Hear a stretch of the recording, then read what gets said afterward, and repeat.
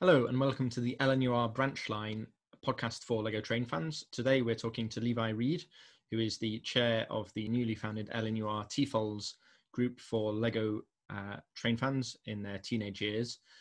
So the TFOL group accepts members from 14 to 18 years old when they're eligible for membership of the main LNUR group.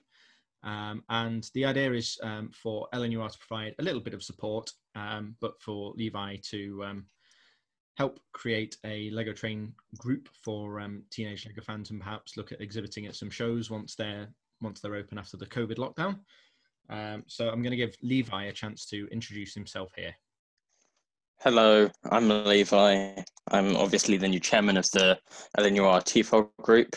I'm 16 years old myself, so I'm sort of dead middle of the age range. Hopefully, I can sort of stick around for a few years while it all gets set up.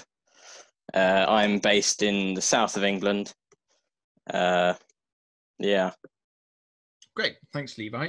So we have a couple of questions from you, including some from the LNUR members further down. So the first one, and a really important one for any LNUR member, is are you a steam or a diesel locomotive fan? I'm going to say steam, but I like them both. It's just steam has a little bit more of an edge because they look nicer. Fair enough. I'm sure that will cause some booing when other LNUR members are listening there. There's no right answer for that one, really. Great. So how long have you been into building LEGO trains? I think really forever. I've got the red from the City Range one Christmas, and that was the first train I'd had in Lego, and I had that for several years, and then I persuaded my family to buy the Winter Village one to go around our Christmas tree, and then it all sort of went off the rails from there. Yep, it definitely does. Once you've got one, you need more, and then you need more track, and then you need all the infrastructure and the buildings to go with it as well. So do you have a favorite model that you've built yourself, a sort of custom model that you're like? I think it would have to be my Patchwork Schools class engine. Excellent.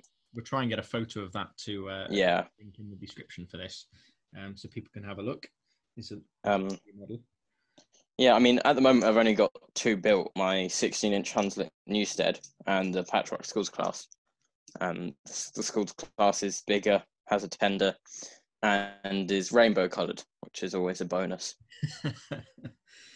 So do you tend to prefer designing LEGO models digitally, or do you prefer building them sort of in the brick? I mean, whenever I first build an engine, it's definitely do it digitally first. But I prefer building it once I've got the bricks and I know what I'm doing and all sorts. But I've got probably about 10 engines to design digitally that are just waiting for me to get around to building. You probably just add to that number. I think quite a few of our members have got I added 2 to the list today. Are there any other LEGO builders or designers out there that you admire? Not necessarily for trains, I suppose, but sort of. There are certainly quite a few. Isaac Smith, Andrew Harvey, Trace Pierce. They come to mind. I really like Michael Gale's layout and the landscaping and all of that, and that sort of detail I kind of hope to achieve one day. That layout, it's Fareham, isn't it? Fareham? Yeah. And it is absolutely superb. So we'll try and link to that in the podcast as well. There's some great videos of it running on his, I think it's on his Flickr account.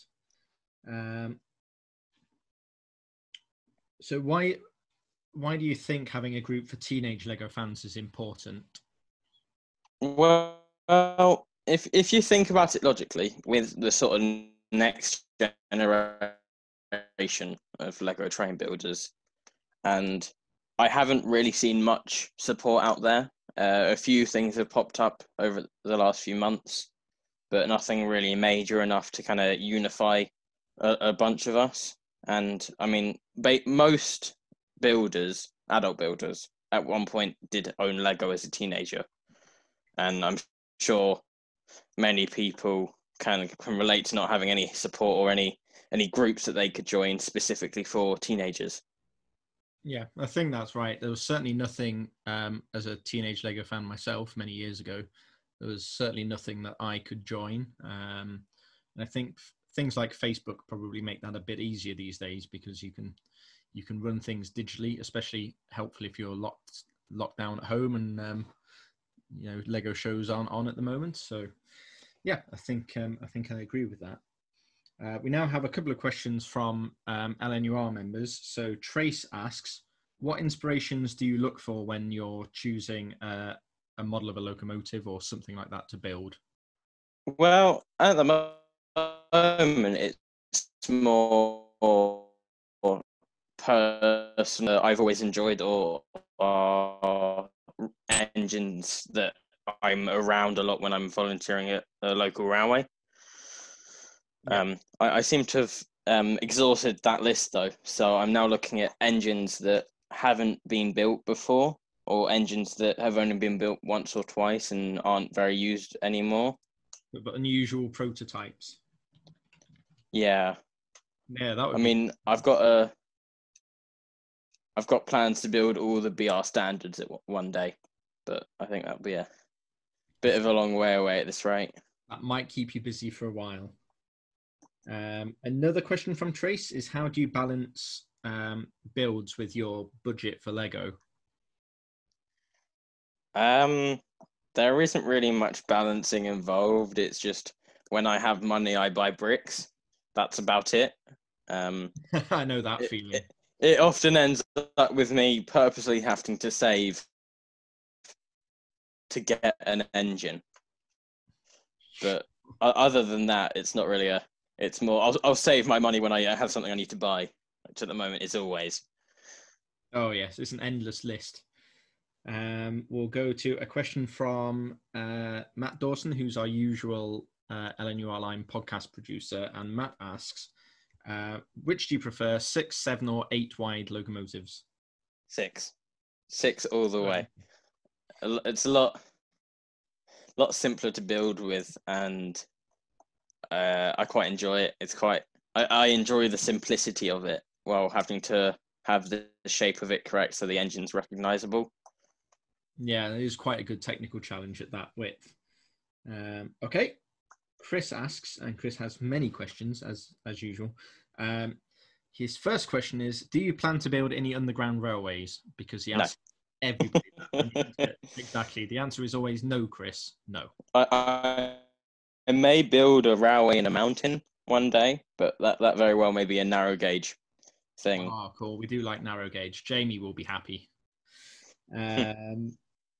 What is your favourite locomotive and why is it the Gronk? And that's another question from Chris, in case you hadn't guessed. Why am I not surprised? I do like a Gronk, but my favourite engine would probably be the Schools class or Tornado. Both solid choices for some fans, I think. Yeah. A final one from Chris there. Do you own your own personal layout, or are you more interested in building locomotives and rolling stock to go with them? I don't.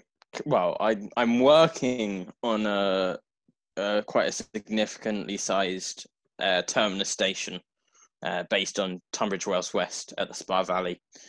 I think it's going to be a case of me building a layout and then building more trains. But yeah. It's a difficult balance. It's nice to have long rakes of things, but you also need a bit of scenery, I think. Great. Thanks, Levi. It's been great talking to you about the TFOL groups and a little bit about yourself and your preferences for Lego trains as well. So just to sum up, the LNUR TFOLs is on our website, so you can have a little bit of a look at some information there. It's LNUR Railway, lnurailway.co.uk /TFOL, TFOLS. Or you can just go on the website and it's under the About section on the LNUR website. And it is a train club for Lego teenage fans aged 14 to 18. Membership will cost £10 a year, but we're not going to introduce that for a while, just to get the group to a sort of reasonable size. And after that, we'll be able to access LNUR member bricks and all sorts of other bits. So just take a look at the website for more information. Thanks for listening.